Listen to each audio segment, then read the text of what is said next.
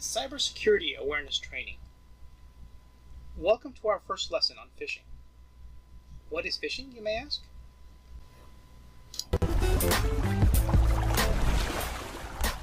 Guys, look at this. Look at this. Well, what if I said it was kind of like fishing for fish, but not really? I'll bet you're confused already. Keep this comparison in mind while we move forward with the course.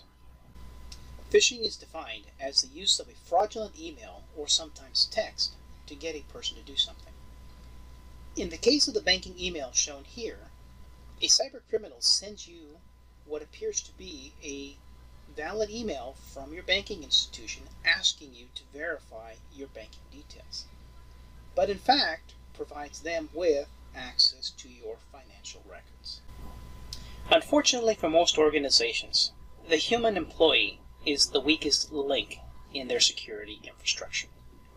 The cybercriminals know this and fish for someone that is gullible enough to click a link or open an attachment and grant them free access.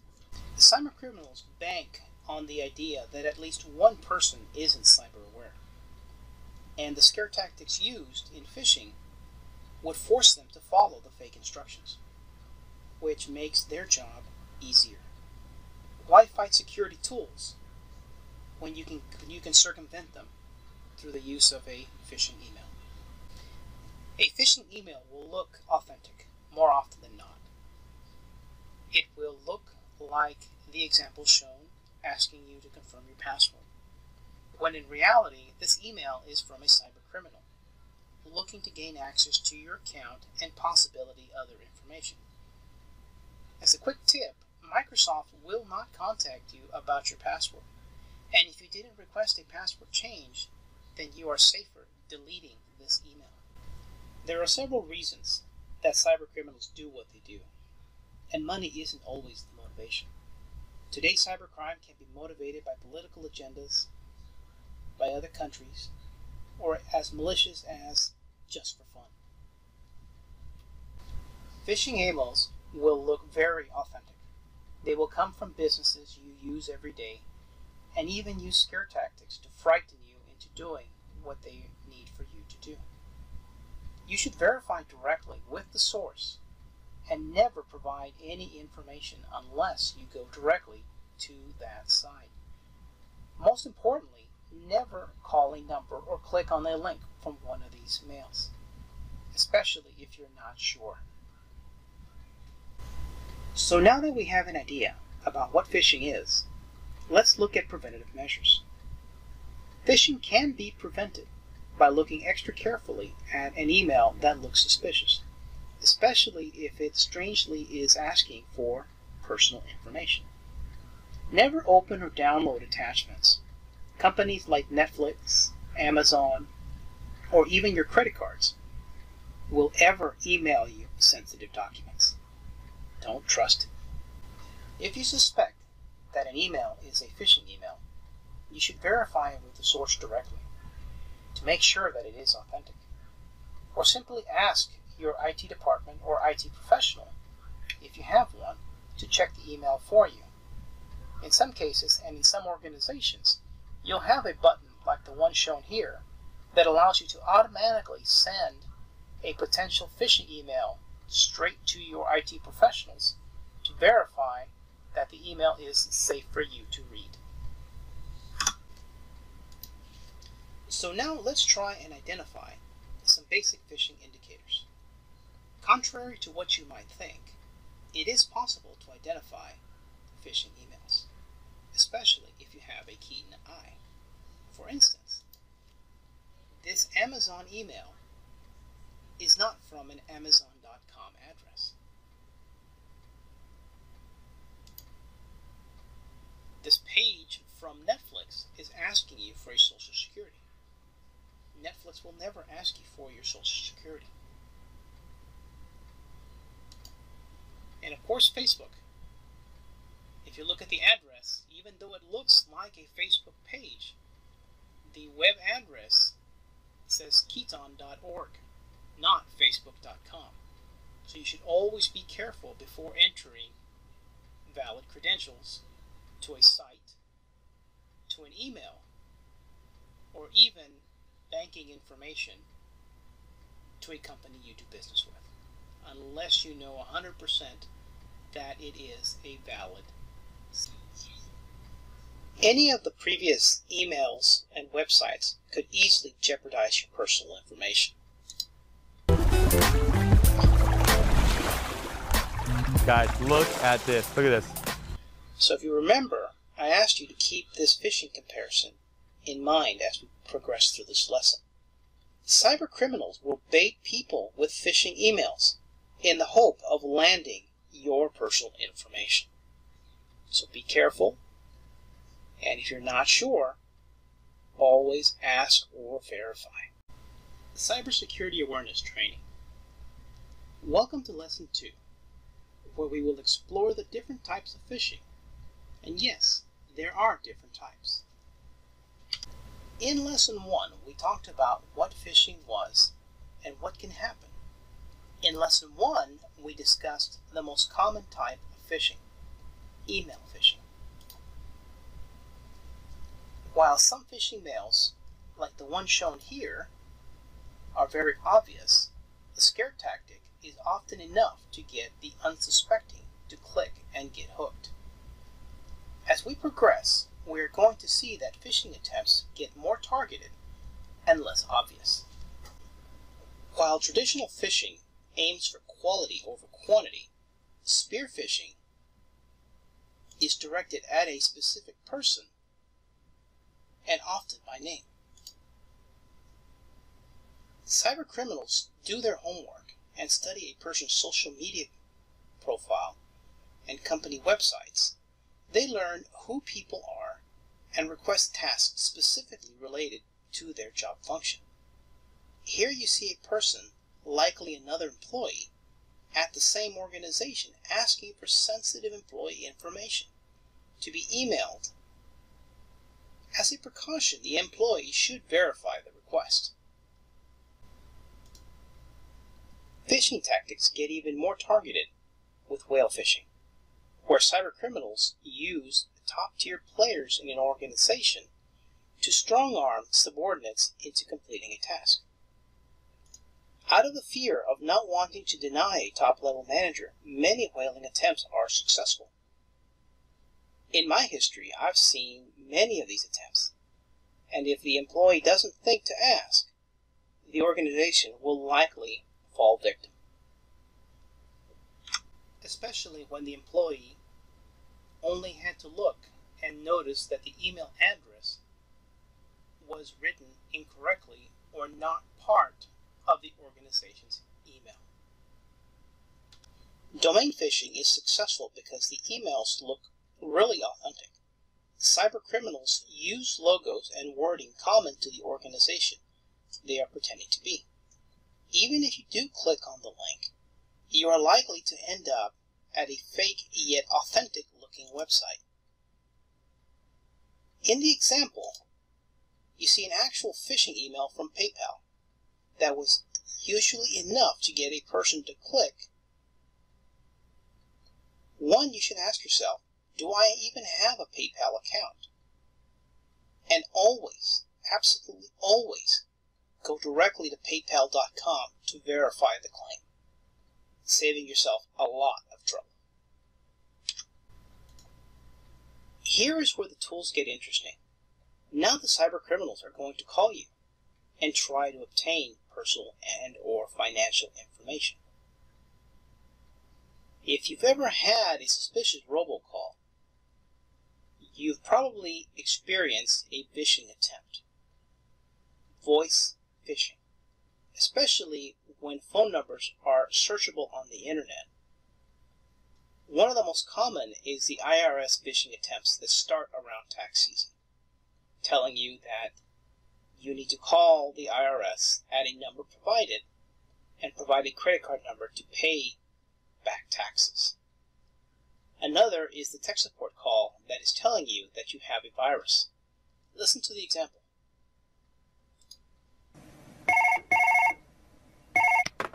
Hello? Oh, hello. Can I speak to Mr. Jones, please? Speaking. Hello, Mr. Jones. My name is Kevin. I work for the Microsoft Cybersecurity Task Force based in Lambeth Road, London.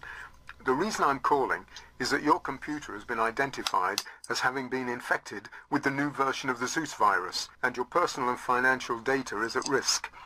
Here at Microsoft, we're committed to ensuring that our customers are safe from hackers. We've therefore contacted you to advise you of the situation and to help you to remove the virus from your computer. I will talk you through the first steps you need to take so that we can remove the virus for you and make sure your data is safe. All you need to do is ensure you're in front of your computer and able to follow my instructions.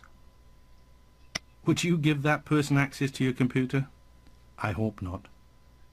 This is a common scam being used in... It's important to note, no one will ever call you because you have a virus on your computer. You should always be wary of phone calls that ask for personal information or ask to be granted access to. The next type of phishing involves your cell phone. Sure, you can be phished on a cell phone as easily as on a landline, that is if you still have one, but the smishing technique, SMS phishing, uses a text to send you a link or opt-in message where a cybercriminal can infect your phone. Yes, I said infect your phone. That infection can then retrieve information such as contacts and passwords directly from your phone. Alternatively, a text will warn you of a locked account or possibly a bank transaction, which will usually make people click the link, and again you will receive that authentic page asking for personal information or financial data. I would suggest that you treat unsolicited texts the same way you treat unsolicited phone calls, and just hang up. Often in our urgency to look for something on the internet, we end up hit with what is known as search engine phishing. Cybercriminals pay to move their fake websites up to the top of your Google search. And yes, that is legal and a thing. Looking at the example,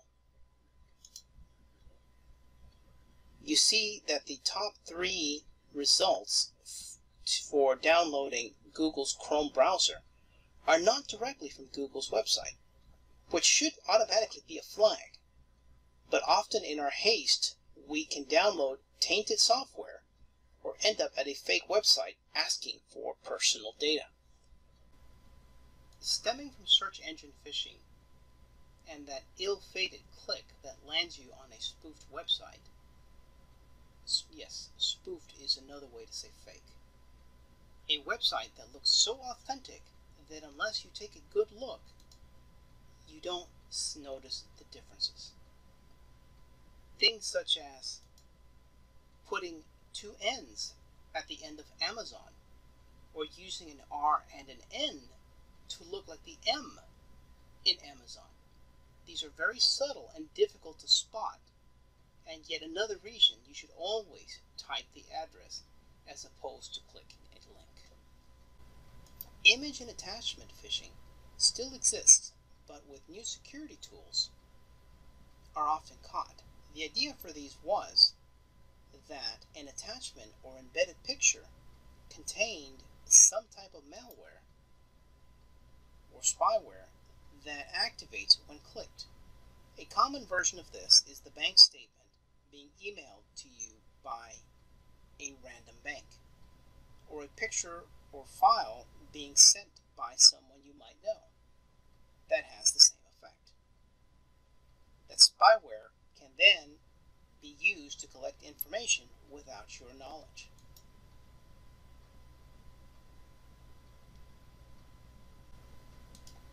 As a user of the internet, you need to understand that phishing comes in many forms. Be cyber aware enough to know that you should never click on an email, SMS, text, or web page unless you are 100% sure of its validity. Never give up personal information, and don't be intimidated by the false threats of a phishing email. And always follow the common ideology of it's too good to be true, then it probably is. Sadly, one of these days you may accidentally click on an email or text and end up with compromised information. So right away, you should contact your bank, your creditors, or even the credit bureaus if you think you got tricked. Change account passwords as soon as possible. And always be aware of cold calls from callers claiming to be with some business or some organization that you may or may not have heard of. It's important to be cyber aware. Cybersecurity Awareness Training. Welcome to Lesson 3, where we will explore examples of phishing attacks and how to spot them. Email spoofing, or name impersonation, is the method used in traditional phishing. How to best fool an unsuspecting recipient? Then by making the email appear as if it comes from someone they know, or a company they do business with. Because why would the HR department lead you astray? Most would click on the link and possibly follow through with the request. That simple click just compromised your computer, network, or both. You should also stop and look and notice that this email from HR is coming from a Gmail account. Mass mailings are nothing new. Just look at the stack of junk mail sitting on your coffee table. Now imagine these as email, with multiple emails from credit card companies and other department stores. These emails have brands and logos. Some even promise payments, gift cards, or even look like authentic transactions or statements. These emails will be like the example that comes from Citibank, where you are asked for your card number and PIN, where these cybercriminals are waiting to collect and exploit. Just like mass mailing, cybercriminals are banking on just a few people not being cyber aware and getting that payoff. My best recommendation is to shred these emails, delete them, unless you're sure they're real, and if you're not, call the company directly. It's just safer. People are social enough to click on a random URL link, including a friend request and message that appears to come from their social media of choice, a link that will ask them to log in and share their information, unfortunately with cybercriminals. You might even receive a phishing email that appears to come from your bank, with a URL link that usually claims to take you to their website, or provide a copy of a transaction that is being questioned. That link, or URL, might even take you to a spoofed website. Remember these? That looks real, but eventually takes you to a site that allows them to collect your information. Spoof websites go hand in hand with misspelled URLs. A domain that kind of looks like where you want to go, and a website that kind of looks like where you want to go, but in fact is not real. The URL or web address that has an almost unnoticeable misspelling, like the Amazon.com addresses that we talked about last lesson. Cybercriminals bank on people not noticing the difference in time to save their personal information. Always keep a close eye, especially if you've clicked on a questionable link. Better to back out. Just take, for instance, this Citibank email that has 2 eyes. I bet you didn't see them.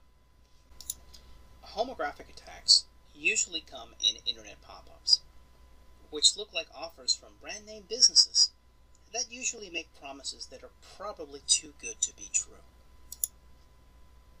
They always contain a link to a spoofed website with a misspelled URL in the domain address, which is owned by cybercriminals, where you almost always need to provide info or pay a fee to collect. Hopefully by now you've noticed that phishing techniques are used in combinations to make them trickier and more likely to fool you. If an offer is too good to be true, or you have to pay something to get something, it's likely a scam. Just take a look at this sample from Amazon. You're being offered a gift card, which looks great, but when you look at the URL, you see that instead of having the traditional AMAZON, you have an ARNAZON, which almost looks like an M and makes it easier to fool your eyes. Subdomain attacks are designed to dupe the less technically inclined, those less likely to know the difference between www.google.fake.com and www.google.com, the former being part of a site called fake.com. But since the word Google is in there, most people don't read past that. And again, we find different types of phishing at play.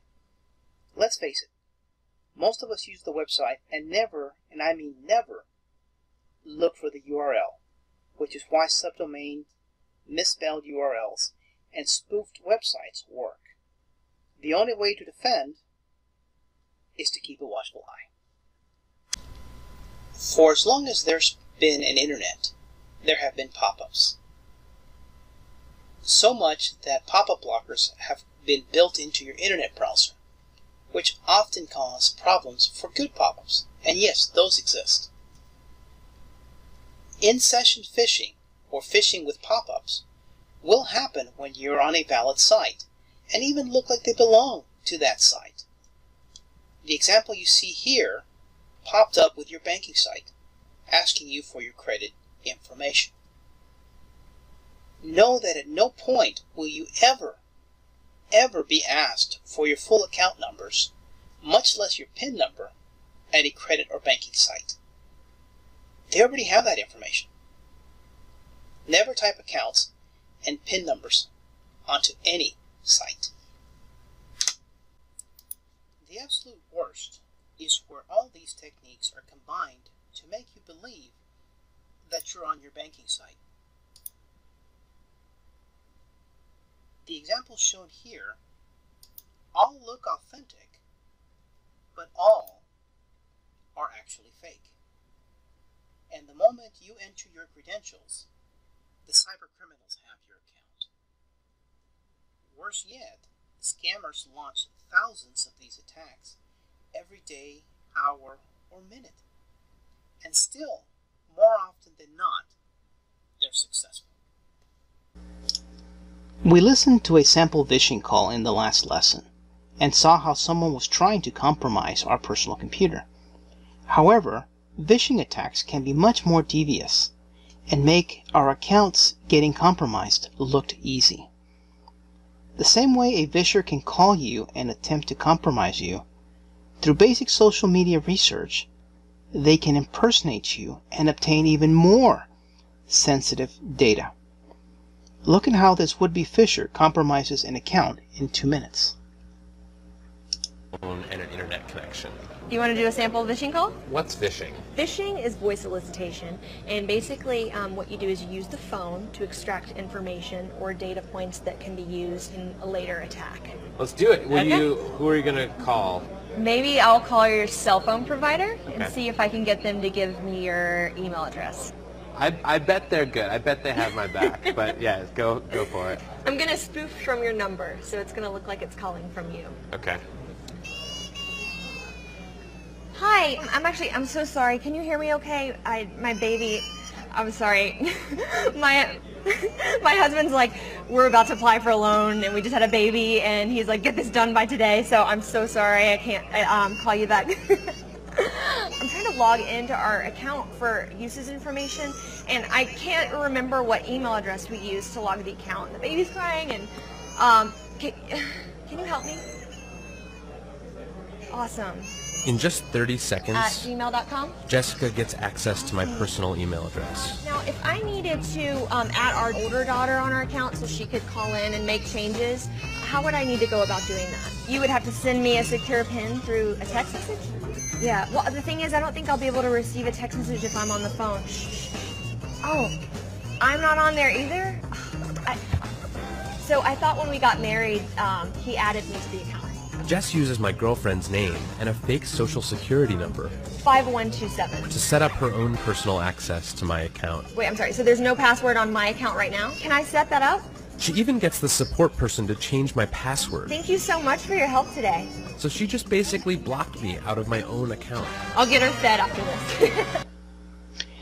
Be wary of calls claiming to be from creditors or businesses.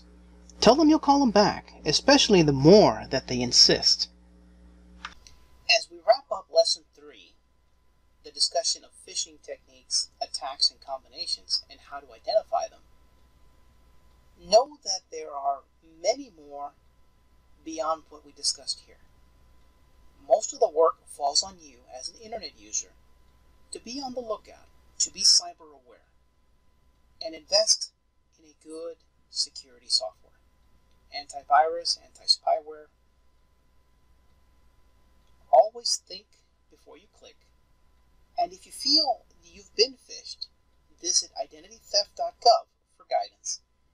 And immediately call your bank and creditors just in case. Now that you've gotten a few lessons into the course, I present you with some practice tests, similar to the ones your employer would provide you. The company KnowBe4 is well known for being a provider of corporate and organizational cybersecurity training. They offer free testing to measure your current cyber awareness in topics like phishing. You will be required to register for the test. It is free of charge. The following 2 practice tests are on phishing and social media phishing. I encourage you to register and see where your cyber awareness stands today. Now that you've gotten a few lessons into the course, I present you with some practice tests, similar to the ones your employer would provide you. The company KnowBe4 is well known for being a provider of corporate and organizational cybersecurity training. They offer free testing to measure your current cyber awareness in topics like phishing. You will be required to register for the test. It is free of charge. The following 2 practice tests are on phishing and social media phishing. I encourage you to register and see where your cyber awareness stands today. Cybersecurity Awareness Training. Welcome to our next lesson on cyber awareness, where we will discuss the overarching topic of social engineering.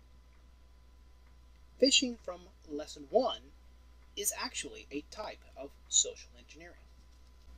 So why cover phishing first, you may ask? Phishing is a comprehensive social engineering technique used to gain information using technology as its vehicle, making it more common to a random computer user. Social engineering's primary goal is to obtain information for the purposes of extorting an individual or an organization, or simply to further an agenda.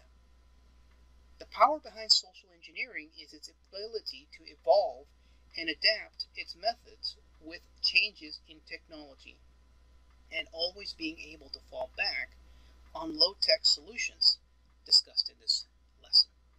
Social engineering attacks can be very elaborate and involve multiple people or organizations. The more research conducted by these cybercriminals, the more effective the attack can be. They can use third-party companies or even your customers that you do business with. And it all starts with an email or a phone call.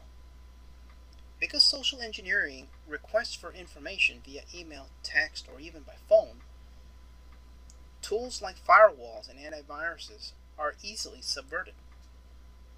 Completely undetectable by technology means. Detection requires the tools you were born with. and some basic cyber awareness training.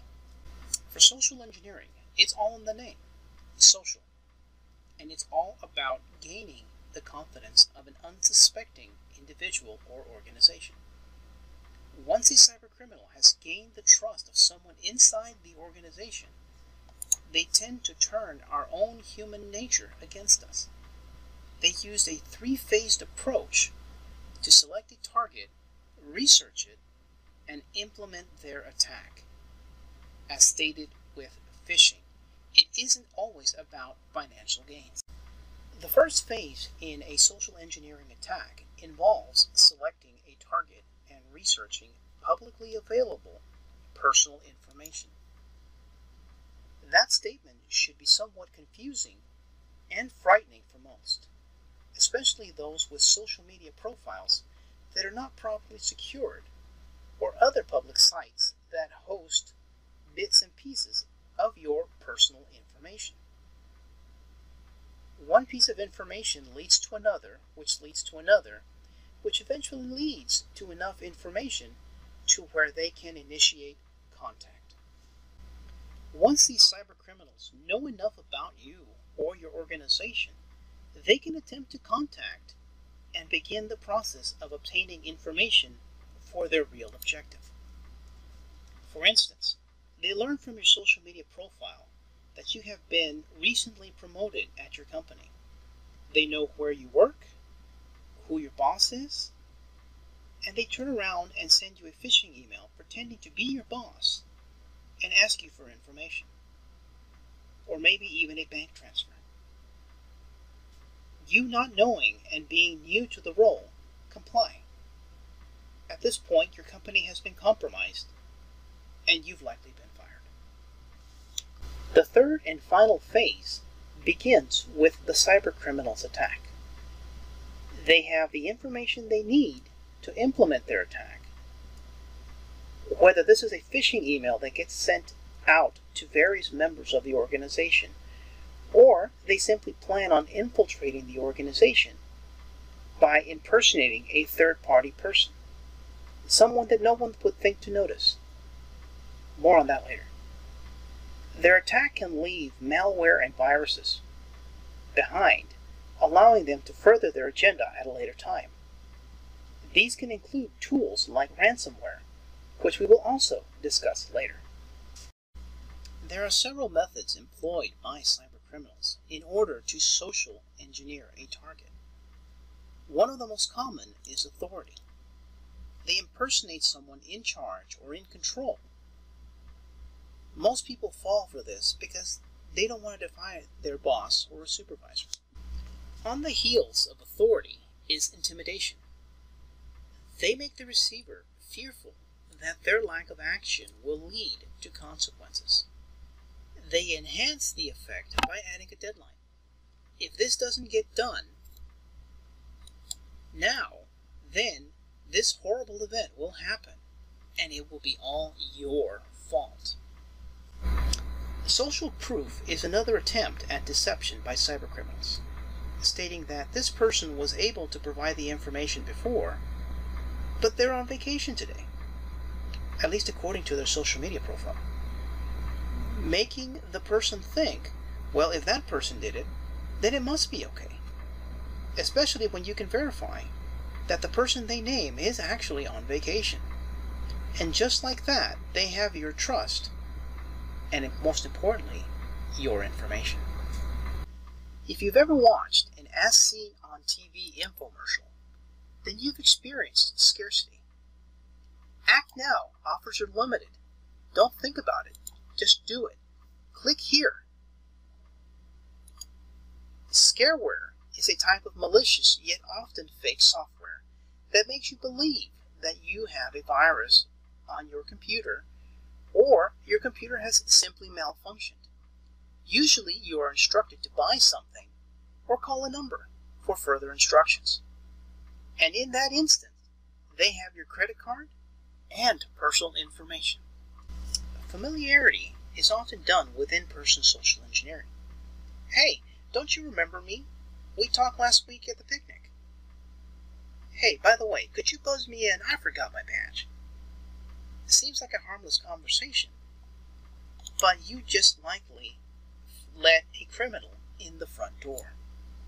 This method allows them to gain your trust by trying to make themselves familiar to you. With familiarity comes trust.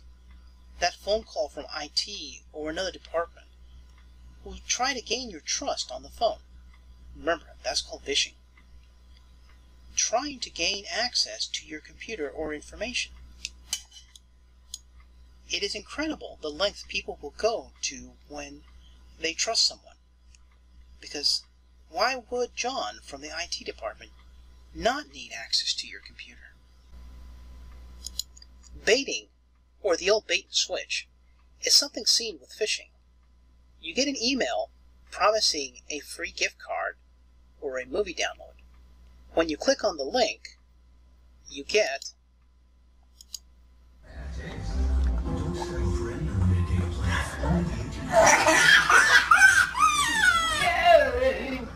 creamed carrots and malware.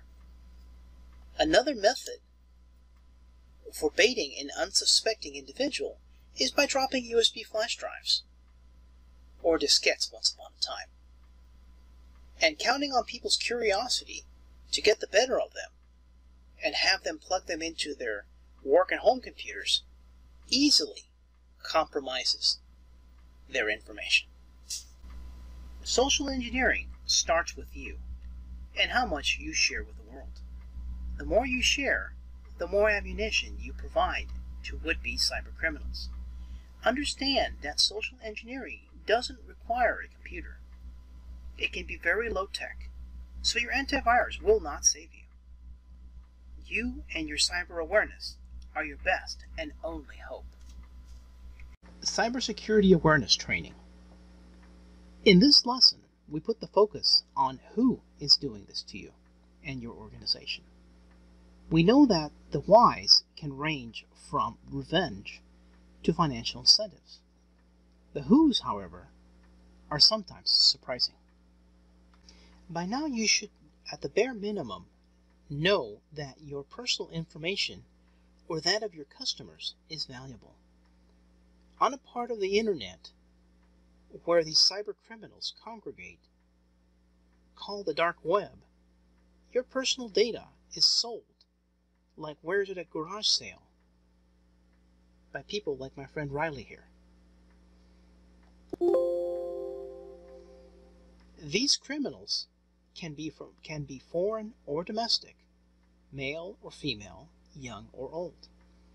These attacks can be conducted by a single individual or groups of people. Most recently, we are finding that actual governments are sponsoring these attacks in what is now being called cyber warfare. Sometimes these attacks are like a cheap B-rated movie. The attack is coming from inside the building. Would-be criminals follow a person through a secured door because once you're on the inside, you're more trusted and just another face in the crowd. Alternatively, you can use social engineering, getting someone to bypass security protocols for you. This is done simply as the graphic shows. Hey Joe, how about them Cowboys? Hey, by the way, I can't grab my badge. Could you help me out, Joe? Just by throwing in the person's name and talking about the sports that you saw them following on their social media. It was that simple to socially engineer the security guard and have him let you in the door. Another method is through impersonation tactics. While this seems far-fetched or even from a movie, pretending that you belong there sometimes works. A hacker named Kevin Metnick wrote a book called The Art of Intrusion, where he details dressing up and impersonating a UPS man or even a janitor, simply because no one really looks at these people. For all intents and purposes, these people are invisible to most. When is the last time you acknowledged your mail person, your custodian, or even the delivery guy. In the phishing lesson, we talked about fake phone calls, called vishing. These calls often come from call centers full of sponsored criminals, or just someone that means you harm.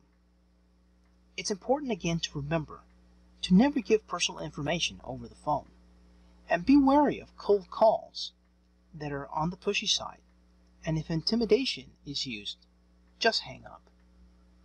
Remember, the IT department, Microsoft, or even Dell Computers is not going to call you because your computer has a problem. As mentioned before, cybercriminals bank on people's curiosity and ignorance when it comes to technology. Littering a parking lot or public place with USB drives that people will pick up and plug into their computers at home or at work are an easy in. With that, their attack begins, usually because that flash drive contains malware, and often grants the attacker access to your information, and you thought you had scored a free flash drive with confidential information. We've heavily discussed phishing emails last lesson, but know that you're not the only one targeted.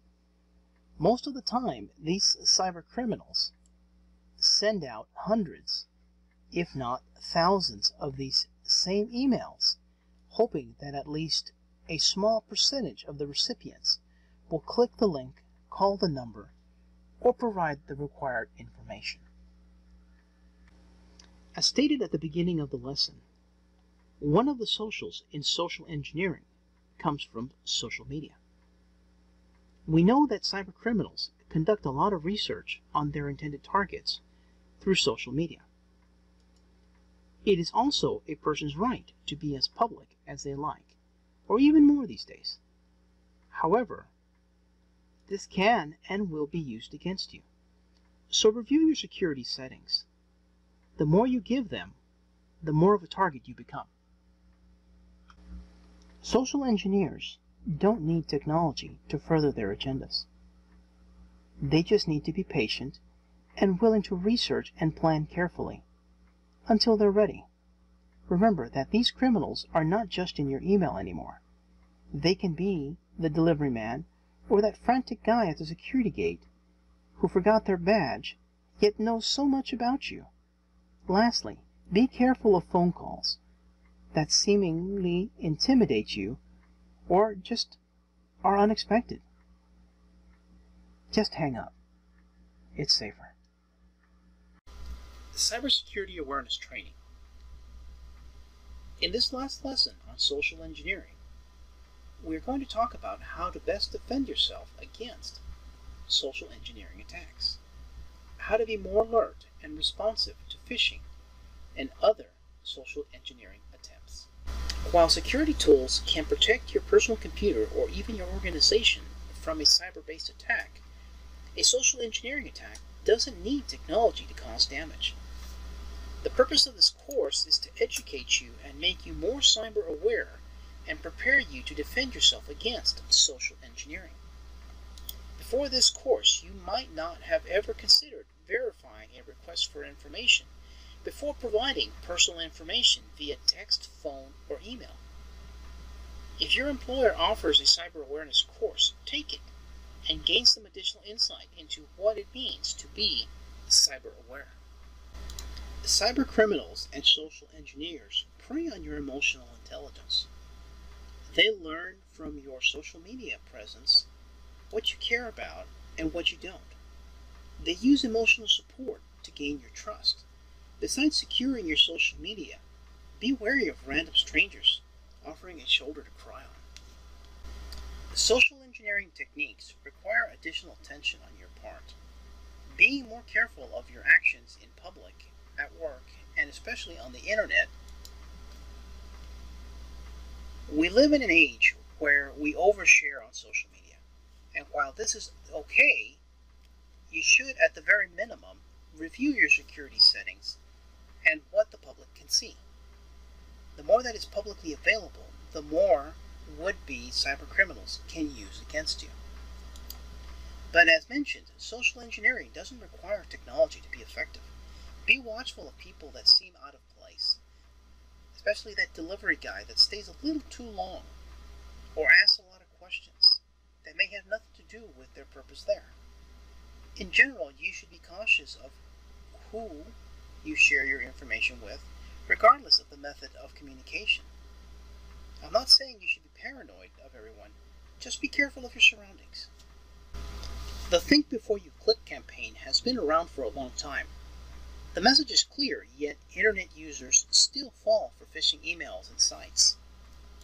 While the impact of a bad click is not always immediate, viruses can infect your machine or device and slowly steal your information. After reviewing the techniques used in phishing, including fake websites, pop-ups, and phishing emails, you should be extra vigilant and mindful of the internet. This is the only way to defend against social engineering, malware, and phishing. One thing that no one thinks about is the powerful computer you carry in your pocket. Yes, your mobile device or your cell phone. These devices carry more information on them than what you probably have in your entire home. Think about it. Online banking apps, credit cards, social media accounts, not to mention all your pictures. Use multiple methods to lock your phone, and at the same time, the same way you install security software on your desktop or laptop, you should install one on your device also. Most security companies have offerings for your devices also.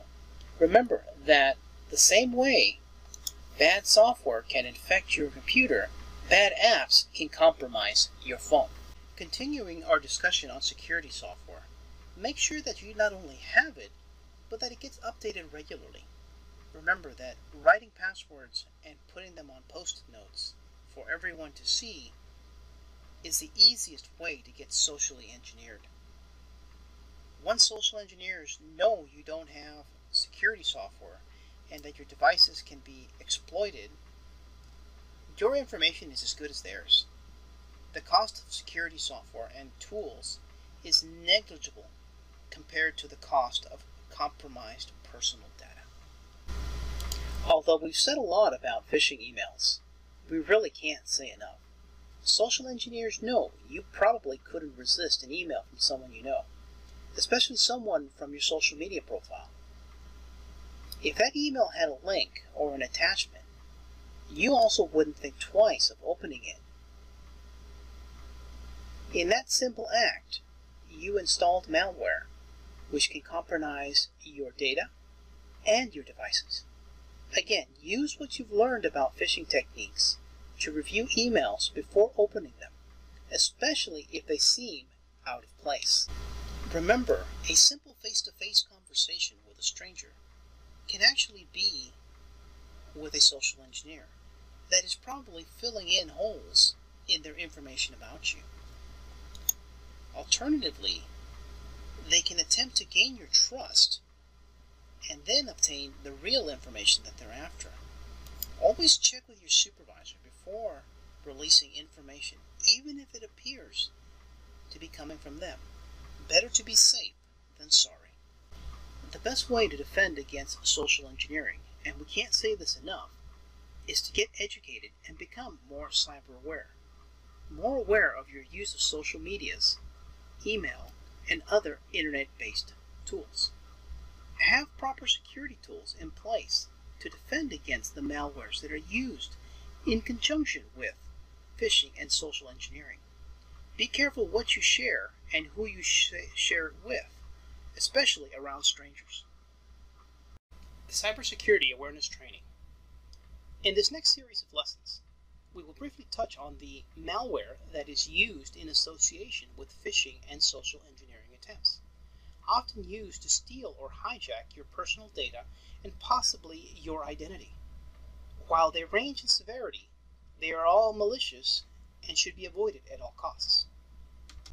Hostile, intrusive, and intentionally nasty, malware seeks to invade, damage, or disable computers, computer systems, networks, tablets, and even your mobile devices.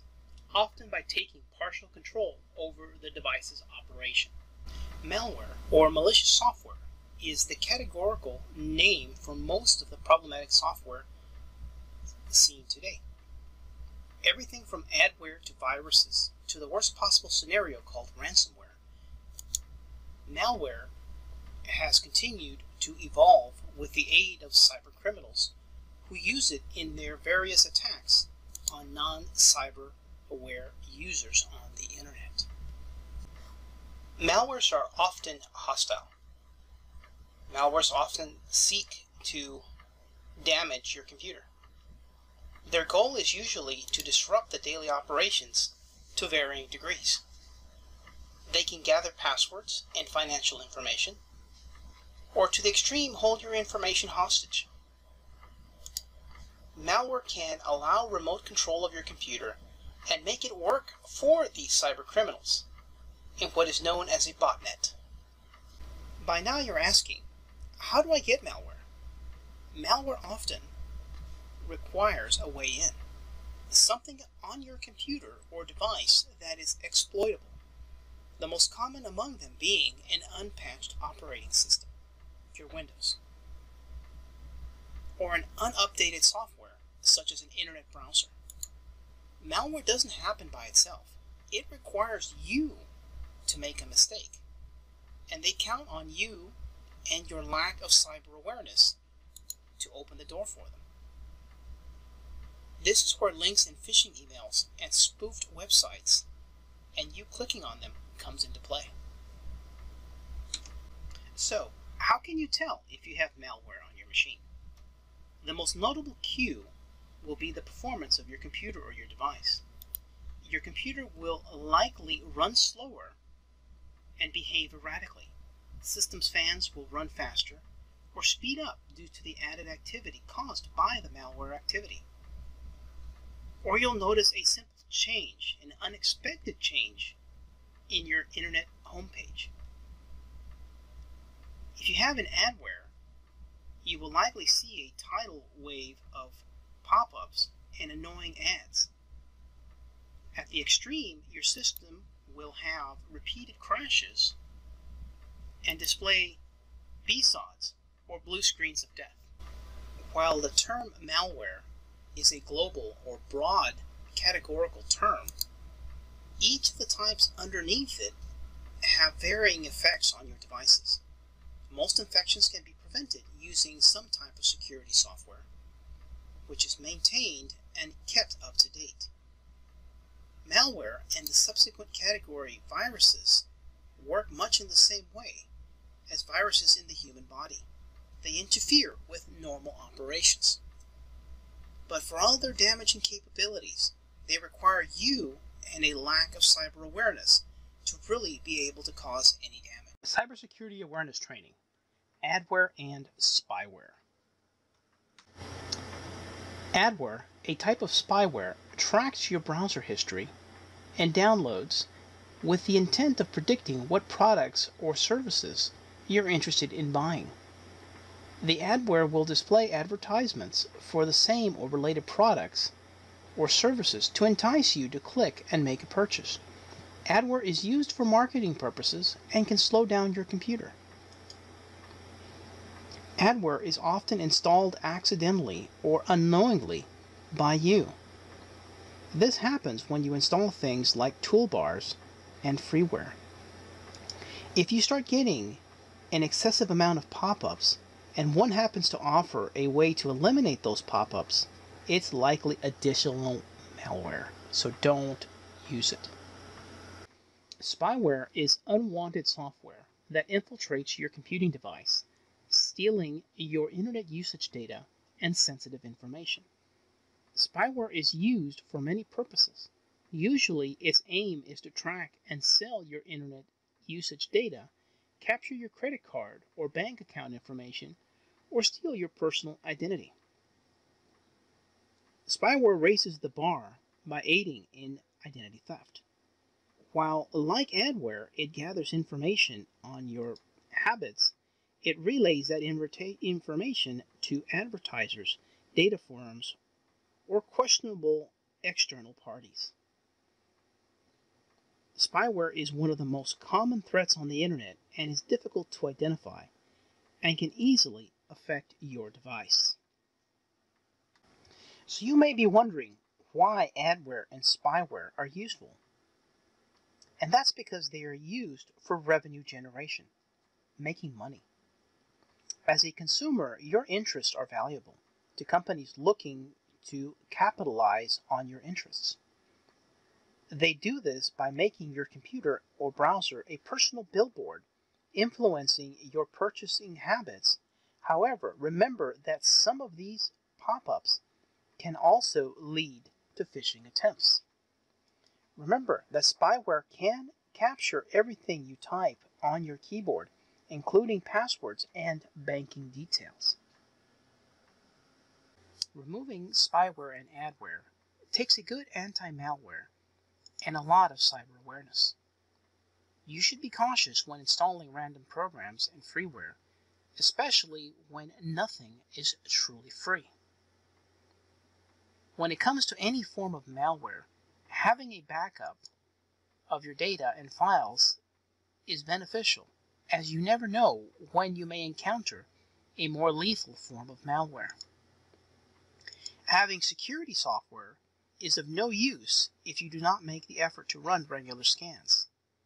Else it's like having a hammer, but no nails. Both malware and spyware are purposeful. They have a task, and that is to steal information off your machine. Adware is usually an annoyance more than anything else. We've all experienced adware. If you've ever browsed Amazon or some other website and all of a sudden you see ads for that particular item everywhere you look, you're experiencing adware. While these are not the worst malware types, it is still good to take preventative measures and ensure your internet safety. Cybersecurity Awareness Training. Viruses and worms. Viruses and worms are terms more people know when it comes to computer compromises, as they've been around for a very long time. Computer viruses, as stated before, work exactly like they do in the human body. They replicate and prevent you from operating normally. The same way a virus attaches to our cells and compromises us, a computer virus attaches itself to known good programs and begins to cause your computer to malfunction. Worms, on the other hand, like their namesake, burrow through networks, replicating and spreading across these networks and the computers on them.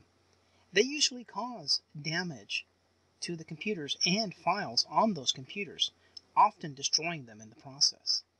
In 2017, the WannaCry worm affected several organizations and caused millions, if not billions of dollars in damages through the use of crypto ransomware. More on that later. So how do I get a virus or a worm on my computer? An unpatched computer operating system, your Windows, is much like a weakened immune system. Infections are easier, thus opening an attachment in a phishing email can lead to an infection with a virus, or even getting a text with a link can lead to your phone getting a virus. Browsing the internet unprotected can have serious consequences. Having a virus on your machine is usually noticeable to some degree. As mentioned with other malwares, the performance of your computer or your device will be impacted. With worms and viruses and their self-replicating abilities, you may see that your hard disk space starts to get used up. Random files will appear or sometimes disappear. The device as a whole will likely be unstable until the offending malware is removed with proper security software. So how do you protect yourself?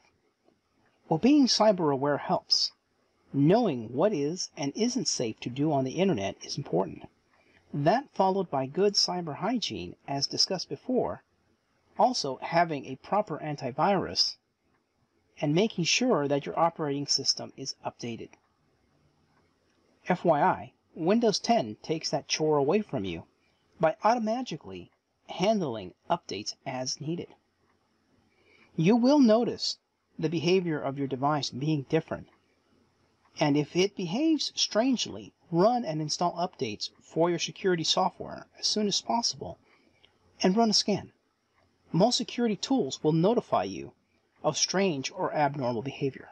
Although we've talked about phishing and attachments, know that this is one of the easiest ways to introduce viruses onto your computer or network.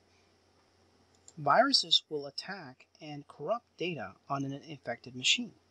Since worms and viruses are designed to replicate and spread, it is very important to have security tools in place to prevent it from spreading and making the problem worse.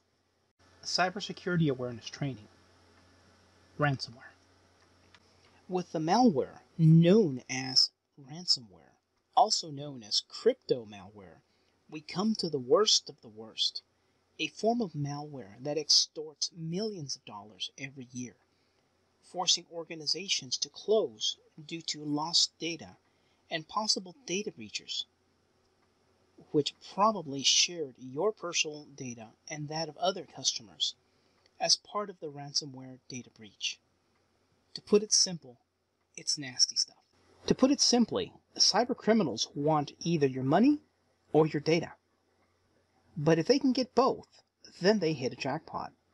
There are occasions where this notification of ransomware is a fake. It will just be an internet browser pop-up called scareware, which is there to frighten you enough into calling the number on the screen and giving them your credit card. Before that, check and see if you can close it or open other files on your computer. If the files on your computer are not affected, then it's likely a fake. Close it and restart your computer. If the ransomware is real and files are inaccessible, you have a decision to make about paying this ransom. The amount might be a deciding factor as an individual or as an organization. Know, however, that you are dealing with a criminal, and there is no guarantee you paying will get you back your files. You should notify the police or the other authorities, and you should avoid paying the ransom if you can avoid it. Whether you believe it or not, your data has value, and your organization's data is even more valuable. Your pictures and documents have sentimental value, and you may have personal identifiable documents among your data that is the real prize for these cyber criminals. When talking organizations, this is multiplied times the number of employees and the personal data of all those employees working for that company, plus all their customers. All in all, ransomware has cost victims millions in dollars. Ransomware affects your files, your company's files, and even your banking information. These criminals, for all intents and purposes, are cyber terrorists. Most ransomwares start with a phishing attempt via an email or a fake web page. As mentioned in the phishing lesson, cyber criminals are banking on your lack of cyber awareness and you falling for a phishing attempt. Ransomware works like a worm, and it spreads just as quickly, traversing networks in minutes and seconds, taking entire networks down quickly, and the businesses usually never recover, or at least not without a huge expense. As an internet user, you should take all precautions to protect yourself and hope that your organization and those you do business with are doing the same. Above all, have a backup of your files, not connected to your computer, on a drive, or even in the cloud. Remember that all types of malware require that your computer and your devices are not being patched or updated, especially your Windows operating system. Remember that above all, you need to invest in a proper security software. from a reputable manufacturer. Definitely not one of those free antivirus pop-ups. Take every precaution, as that cybercriminals are banking on your lack of cyber awareness and lack of precautions. The one thing you will notice is that these cybercriminals will not ask you for your credit cards or cash. They want something called Bitcoin. Bitcoin is a form of cryptocurrency, a new digital currency, which is completely untraceable. That untraceability is what these cybercriminals like. It makes for a low likelihood of being caught, and the money is long gone if the authorities do happen to catch up to them. Bitcoin is becoming one of the strongest currencies on the planet and on the internet, and is now accepted at various retailers. Think, the next time you buy a latte at Starbucks, you might be paying in Bitcoin instead of using your debit card. In all seriousness, Bitcoin is nothing more than complex mathematics in code format that is somehow valuable due to its rarity. The best way to defend against ransomware is to be cyber aware. Scrutinize more, and always look twice before opening that mail that might be a phishing attempt. Make sure that you have an antivirus and let Windows update itself, and don't delude yourself into believing that an Apple Mac is immune. They want your money and or your data. The device is just part of the challenge. Crypto ransomware is as bad as it gets for now. Who knows what tomorrow's cybercriminal will dream up next? But as long as you are cyber aware to some level, at least you know how to prepare yourself and the devices you access the internet on. Be prepared and always think before you click. Remember that phishing can be in person or over the phone. So be extra cautious when giving details to a stranger, which is literally what you do by having too many public posts on your social media. Check yours and check your children's. You can never be too secure or cyber aware. Thank you for taking my class. Cybersecurity Awareness Training. Conclusions and Awareness.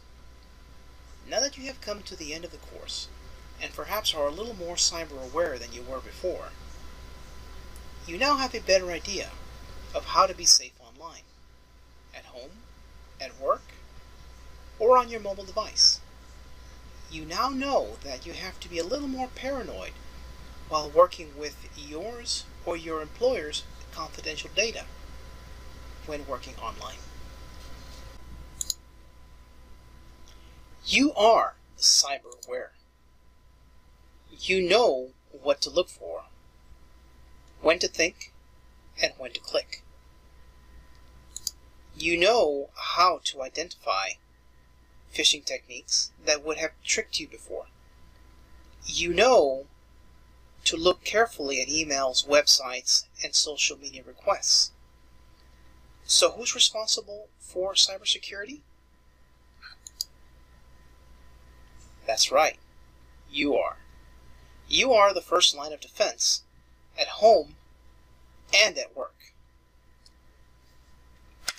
Thank you again for taking this course, and please collect your certificate of completion at the end of the course.